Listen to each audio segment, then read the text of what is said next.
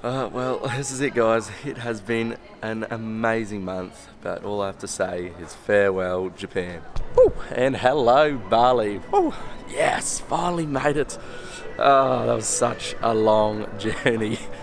I had like a 4-hour layover in Kuala Lumpur, but that's alright, guys. I finished my 1-month epic trip throughout Japan. It was so amazing, but now I've got more adventures throughout Bali, Indonesia, and I'm probably spending about a month here.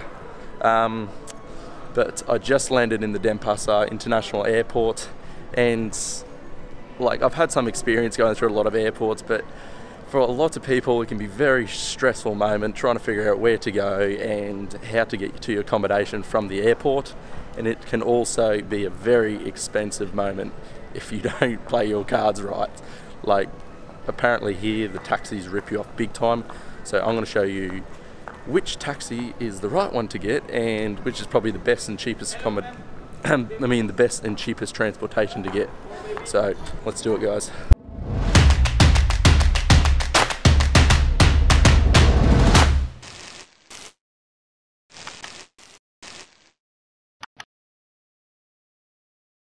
Alright, so the second you get off the plane, it's super easy to get around. You just keep following along the path and you'll come to the immigration. My tip, just get to the immigration lineup as quick as you can, because usually if you're like the last one there, you're waiting at least 15 minutes in the lineup, and then you literally just come straight out into the baggage area. So you just come pick up your bag. One thing to note on visas, so you can get into Bali without a visa for up to 30 days. That's valid for a lot of different countries and regions. Sorry, I'm not really feeling good today. Yeah, and sometimes they may or may not ask you if you got a flight out of Bali. So I was very unlucky because I actually didn't have a flight out of Bali, and I was one of the unlucky ones, and they asked if I had one. So I didn't, and then I actually had to book one on the spot, and this was when I was leaving Japan. So I had to end up booking one on the spot out of Bali after my month is over. But if you want to get a visa, you can, like if you want to stay here for longer than 30 days, you have to get a visa here. So it's a bit confusing. So it's free, the visas, but for 30 days. You don't need a visa for 30 days, but if you want to extend for 60 days, then you need to buy a 30-day visa. I hope that makes sense. So yeah, if you want to stay longer, then you just have to buy a 30-day visa on arrival, and then you have to extend it at an embassy pretty much at least before the 30 days is over. But yeah, I'm just going to get my bags and I'll show you what to do next. Alright, so the second you come out through customs, there's ATM machines like straight out the door. So if you haven't already organised some Indonesian rupee beforehand, which I recommend, then there's ATM straight out the door there to get, which I just got some then. And the exchange rates here are ridiculous. It's like 10,000 Indonesian rupee is like $1 Australian dollar.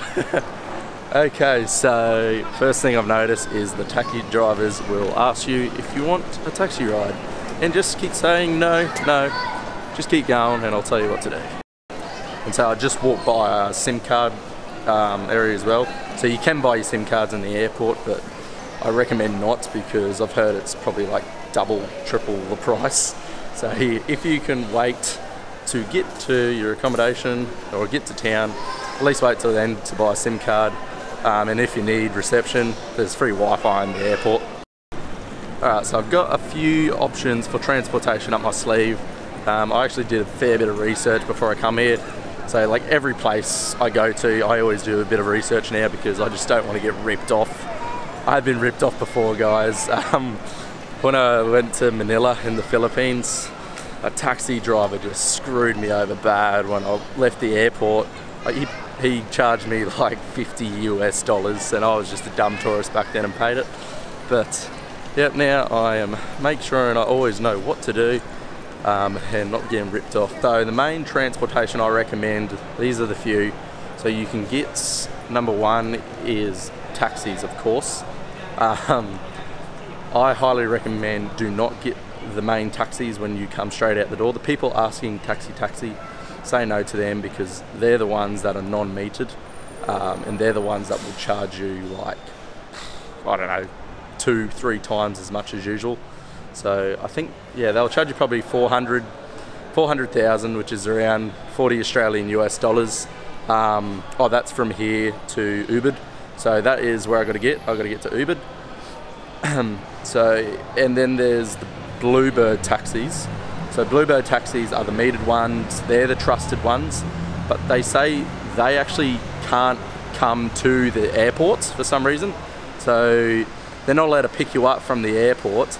But I heard if I go to, I think it's domestic terminal, I think I have to go up a few floors where everyone gets dropped off. The Bluebird taxis will be there, and they'll be sort of happy to take me from there. But yeah, as I said, they can't pick you up directly from the airport. But if you meet up with them through domestic when they're dropping other people off, you can do that. And then other options is there is a bus called the Curie bus. Sorry if it's bad lighting at the moment. So this bus runs at certain times, going to certain places. But I think it runs from, what is it? It's like 8 AM till 10, but that's only to different certain places as well. So because I need to go to Ubud, it literally runs from 9 to 2 PM. So that's not an option. And that bus also leaves, what's the station called? It leaves from a bus station, which is like a 10-minute drive north of here. But if you want to get the bus, that's a really cheap option. That's only 80,000, and so like 8 Australian dollars. So that would be good if you can get that. And another option is the, where am I? Yeah, is Gojek. So Gojek is pretty much similar to Uber, and it is like the #1 Asian sort of Uber here. It's super cheap. And there's another one called Grab, but I think Gojek is actually better. So once you're at the airport, if you want to organise that, yeah, you can just organise it through the Wi-Fi. So that's probably what I might do, maybe, unless I get these Bluebird ones. And so don't even bother getting Ubers around here, because Ubers, I think they're illegal. I don't know. They're just, Ubers aren't allowed around here. Am I missing out on something? No, that's it. Yeah, so that's all your transportation needs that you can get. I think I covered most of them. So let's go figure out. I think first I'm going to see if I can get one of those Bluebird taxis. If not, I might see if I can get on the Wi-Fi and organise a Gojek. Well, I made it to my accommodation. It was a bit of a rush in the end. Sorry, but I actually didn't film when I got in my cab. But yeah, I ended up finding a Bluebird taxi. So I found an elevator going up to where people are getting dropped off to the airport, and then I just found a Bluebird taxi. It has a little Bluebird on the top of it, and I was like, hey. So I made sure I got that one. And yeah, that cost me 250,000 Indian rupee to get here. So yeah, 25 Australian dollars, which is average price. And it was also quite interesting getting to this exact accommodation as well. So they dropped me off where it showed on the maps, and then I was following down an alleyway and couldn't find it. So on my other maps it was showing somewhere else, and I was trying to go there, couldn't find it. But long story short, I just went down like a super long alleyway and ended up finding it. But it is so beautiful, guys.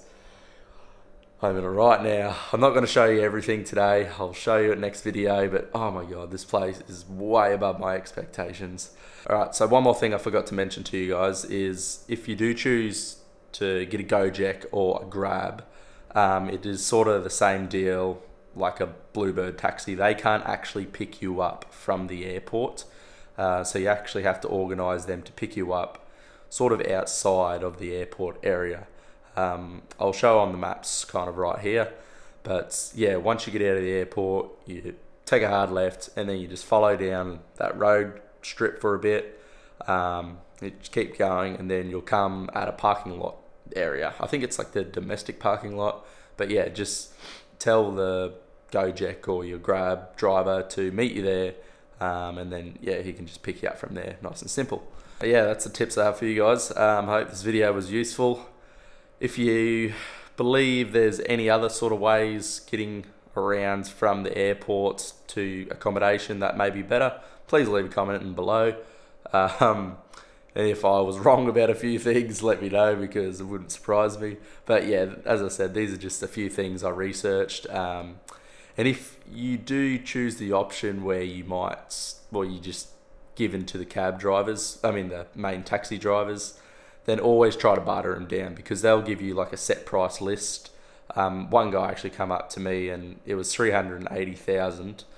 But yeah, you just barter them down. Just say 250, 250, 250. I only do it for 250 if you're going to Ubud, of course. If you're going other places, yeah, the prices will vary.